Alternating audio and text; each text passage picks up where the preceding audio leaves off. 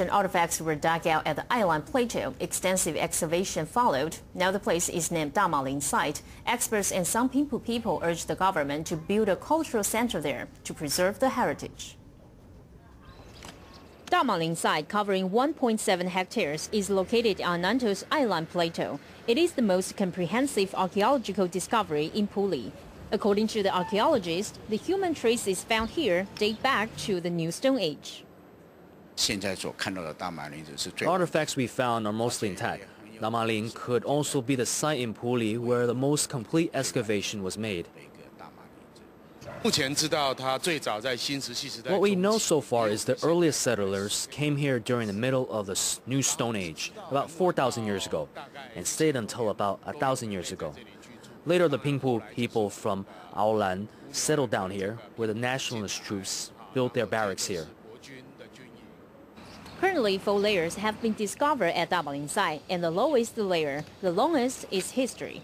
In addition to Pinpu people, archaeologists have found traces of the Thao people and even evidences that people from Taiwan's eastern area had once lived here during the prehistoric period. The later part of the prehistoric culture in Puli Basin is most likely linked to the Thao people, who lived in this area. We found traces of interaction between people in this area and those from the east. So we think it's possible that during prehistoric times, people from East Taiwan had traveled over the mountains and engaged in commerce or cultural exchanges with residents here. Schools, hospitals, and residential areas have been developed on Ailan Plateau. Previously, the Sports Affairs Council was planning to build an archery range in the area.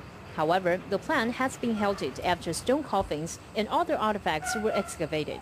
Scholars have warned that Taiwan's history and culture will be impaired if this area is not well preserved. They call on authorities to preserve this site under the Cultural Asset Preservation Law. Based on the standards stated in the Cultural Asset Preservation Law, we recommend the Department of Cultural Affairs to designate this area a county-managed preservation site, and then try to make it a national preservation site because of its cultural and historic values. Damalin Site plays an important part in Taiwan's history as it gives evidences of the interaction between people from the east and the west, as well as the migration of the indigenous people. The local residents, especially the Bazai, also urge the government to build a cultural center there to preserve the heritage. TITV Weekly.